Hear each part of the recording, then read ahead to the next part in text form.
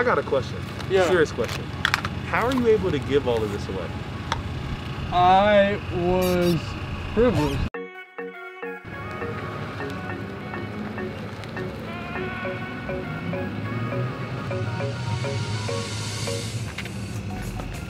Are you privileged? If your immediate reaction to the question is, no, of course not, then I think you need a perspective change, because I think we're all privileged, but right now it's just a trigger word in society. Let me read you the definition of privilege.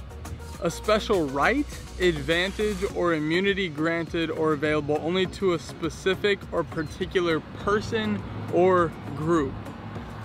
Now, some people are much more privileged than others, right? I mean, let's take the simple reason that the word is such a trigger word right now, race. Because some people are privileged in society based solely on the color of their skin. Like me, some of us are pasty white, and although I'm not here to specifically just talk about white privilege, that is one of the privileges in this world. And if you don't believe so, riddle me this one. How do white people come to the Americas and then be identified as American? You come here from Africa, you're African American. You come here from India, you're Indian American. Or wait, is that Native American? I'm not sure. Either way, if you're white in America, you're American, not Euro-American. But the native people to this land are Native Americans. So confusing. And now, along with the white privilege, I've been so privileged in many other ways in my life. Not to say that I haven't been through struggles, but like I said, it's a perspective, right? I grew up in a trailer where I went back and forth between parents. They were never married. My mom was a drug addict. My dad was an alcoholic. When I was 20 years old, my father killed himself. Like, life isn't fair, but I've been privileged beyond belief. I mean, even if I just take this summer, for example. This summer, due to some of the friendships that I had growing up, I was literally able to work a summer job for 5 months and make 50 grand. That was more than my dad ever made in one entire year in his entire life. Like, that is such a privilege in my life, and I can't ignore that. So it leaves me with a few thoughts. What do I do with that privilege? What do we do with our privilege as people? Do we stack it up and focus on ourselves? Yeah, a little bit. So what is a little bit, and what do we do with the rest? I'm not sure, and I don't know if there's an equation, but to me the word privilege means that there is excess, there's extra, something that I don't need. So I'm gonna take some of that stuff that I don't need and give it to somebody else who could really benefit from having it. Maybe even take them out of a place that they were unfortunately and unfairly put in life, and help push them and advance them in a way that they wouldn't have without it. Yo, man, just went to your page now, bro. These algorithms suck, bro. None of this stuff hits my timeline, bro. None of this stuff hits my timeline. I ain't know you had a song with J Monty. I ain't none of that, bro. These algorithms are trash. Go hard like foe, really, that shoot game like. For me, in my story, there are people who undoubtedly gave me things and gave me advancements in life that without them, I wouldn't be where I am today. One that comes to mind is a high school football coach. He called me after my first fall semester in college because I quit playing football. And he called me and told me that I want to help you go back after it. I want to help you try to play football again. This particular coach was incredibly gifted, incredibly fortunate with his physique and everything that he played in the NFL. He played for the New England Patriots, and he was privileged. He had excess.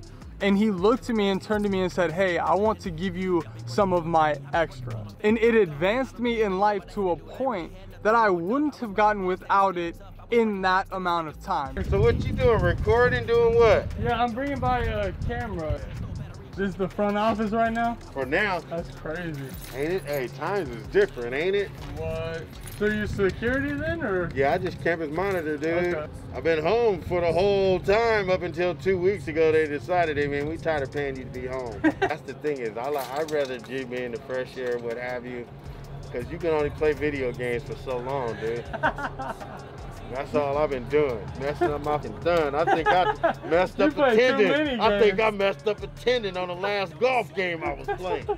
I've been playing baseball, but sometimes when you playing so much, you need to change it up. Oh yeah. So I stuck in the golf game. But the golf requires you to take your thumb to go in a different direction, right? And when I did that, I think I pulled a tendon. Oh, I was like, I can't believe it. Am I all right to come in? Yeah, you should. I mean, you need to sign in. One of y'all there? Well, come check this thing out, man. It's literally like I was playing Mario Kart and hit one of the little fast forward things. So today, I'm downtown in Sacramento at a local high school. That's a more socioeconomically challenged area.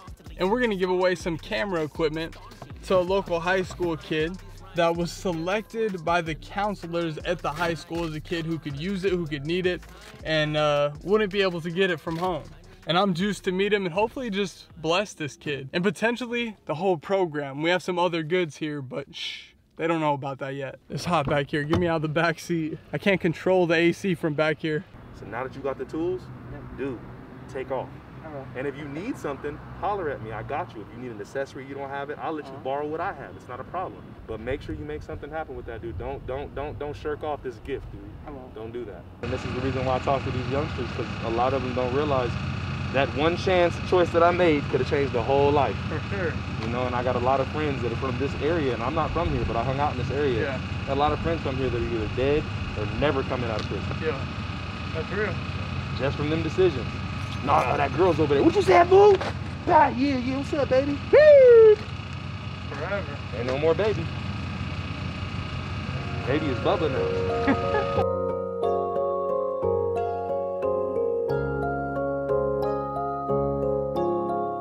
The Pontiac Grand Am, baby. I don't even know what it is, but I just... Well, hey, I'll give you a hug, damn, but you know, Yeah. coronavirus. You too, bro. I'm glad you drove him. Yeah. I'm glad you guys came out. I think he'll off the camera. And Yeah, everything. for Honestly, sure. I'm actually kind of glad I drove him. This is really cool, dude. Yeah. Yeah. Yeah. Hey, how'd this experience change your life, man? I was gonna actually drop out of college because I was like, I'm not feeling it. You know, I wasn't inspired, you know, and I was gonna do animation. But honestly, after today, like a lot of the talking and stuff, I kind of want to give it like a longer go.